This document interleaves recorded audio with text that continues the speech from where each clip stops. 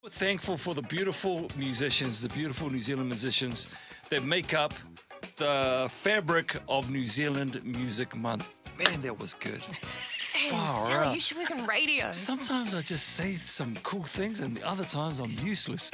But because we're celebrating New Zealand Music Month, we thought we'd get a really, really cool New Zealand music artist in studio to have a jam and talk about her story, because she's got a beautiful story.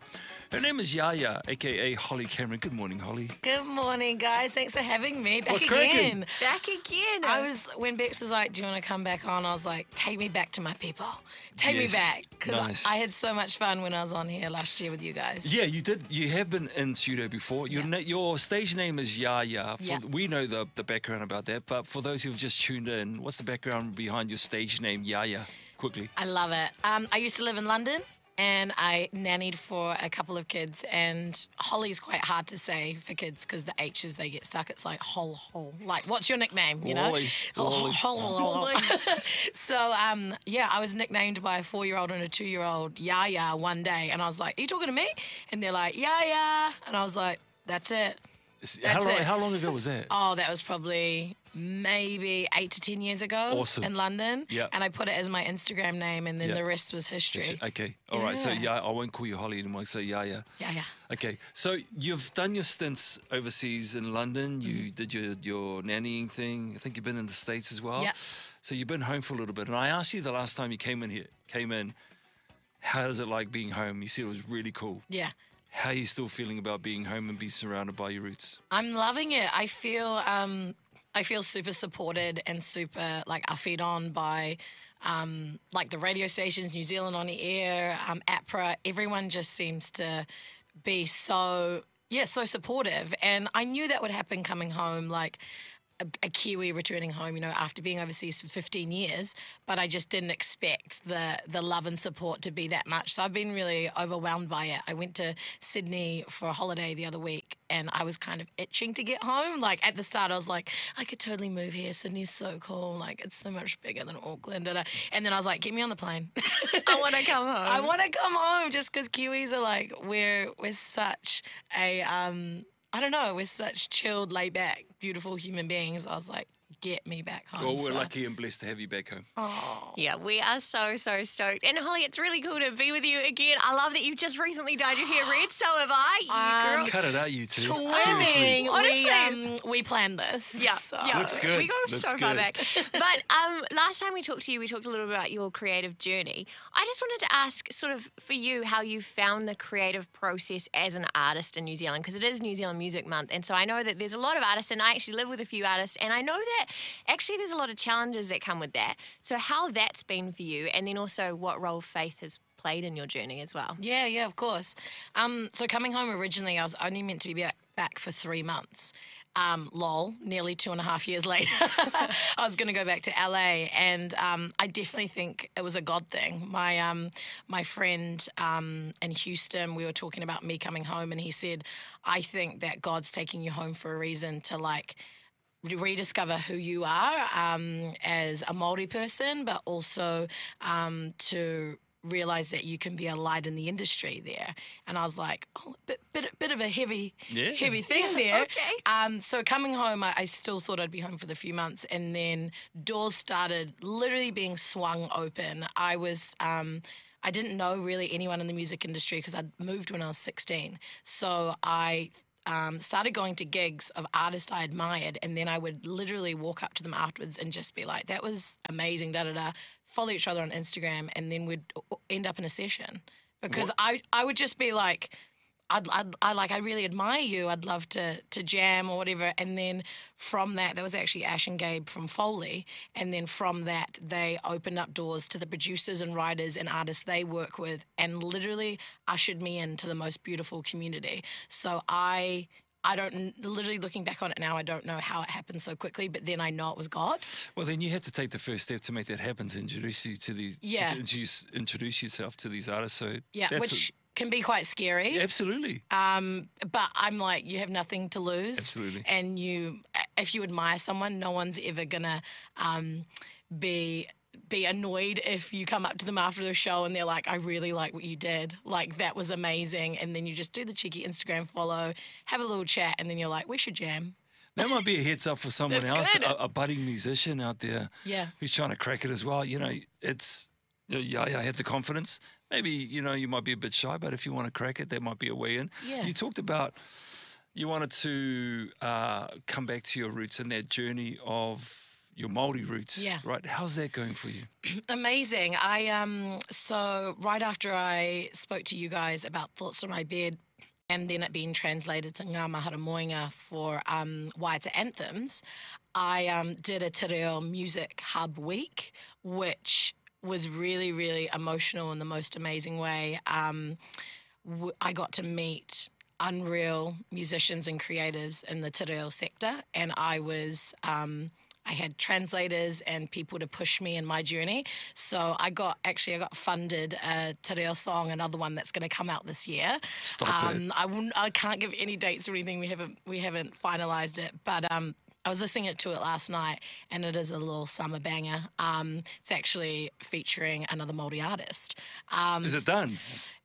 In the can? Almost. Okay. It's there, but it will be out this year. It will definitely be out this year.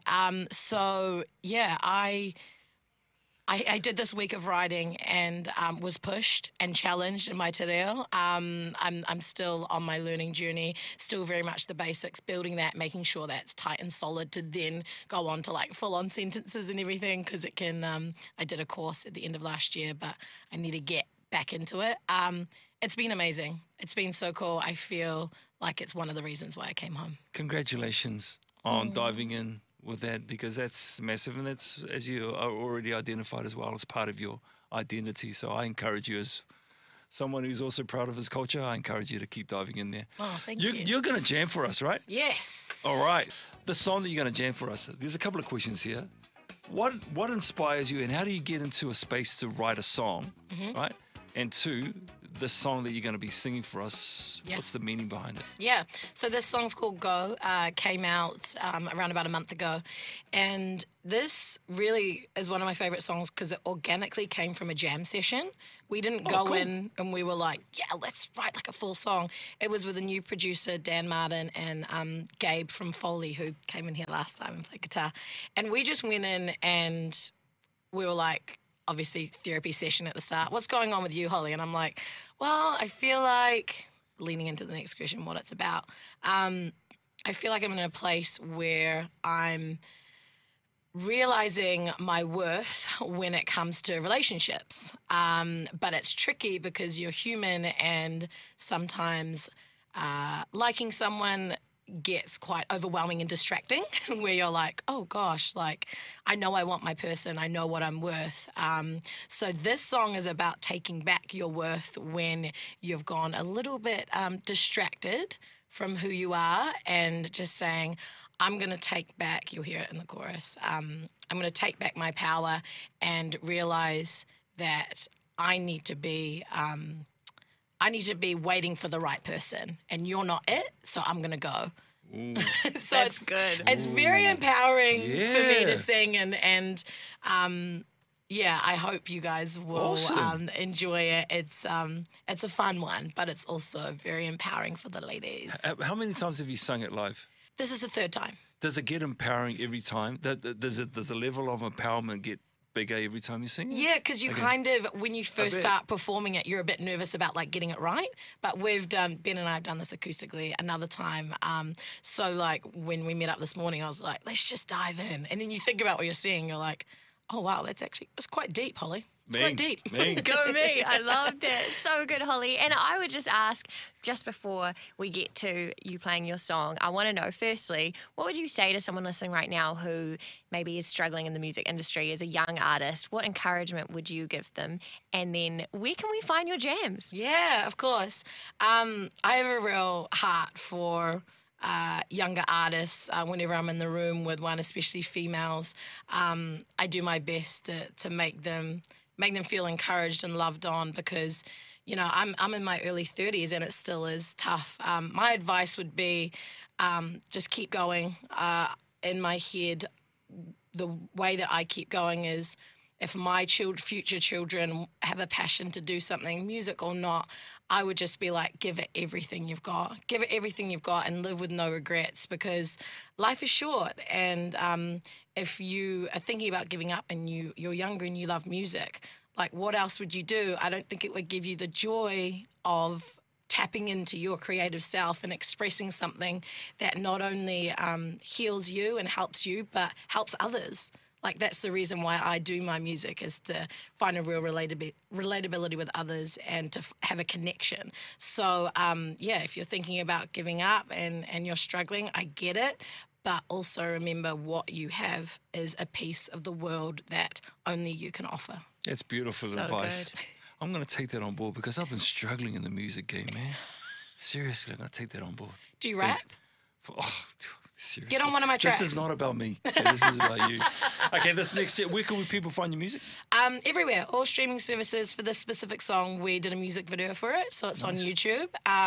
It's called Go. Just search YAHYAH on all platforms, and on Instagram, I'm super active with shows and new songs and bits and pieces. And that's YAH, one word, eh? Yes, yeah. Awesome. Okay, we'll say goodbye. Thank you so much, Holly, for YAHYAH, for jumping in this Thank morning. you You've been special. You've been very awesome. Stop it. Continue to do what you do, bro. Oh, thanks for having me. Let's do this. Ben, you just stay handsome, you awesome guitarist. You.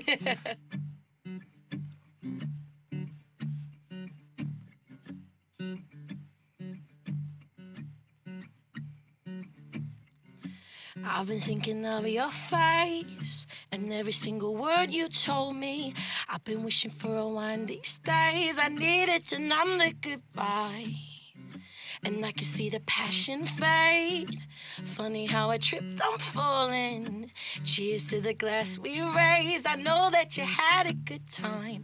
I got my mind on your mouth and you think that it's funny. All the words that you say, they don't match what you're doing. Let you line up your lies and ignore all the feelings inside. So watch me go to where and I'm going.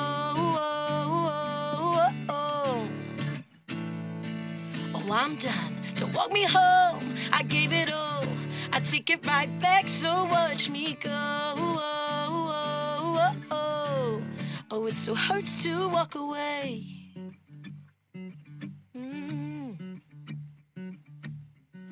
I hate the way my feelings change, 'cause I don't want the memories fading. You like to leave it in the talking stage, 'cause that's where we had the good times. I got my mind on your mouth and you think that is funny. All the words that you say, they don't match what you're doing. Let you line up your lies and ignore all the feelings inside.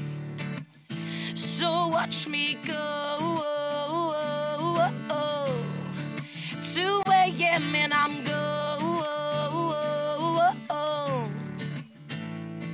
Oh, I'm done. Don't walk me home. I gave it all. I take it right back. So watch me go.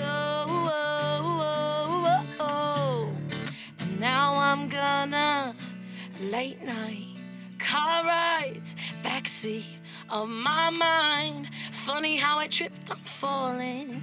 Thought you're everything I wanted. Now I know what I don't want. Yeah, I'm done. So watch me go to where and I'm going.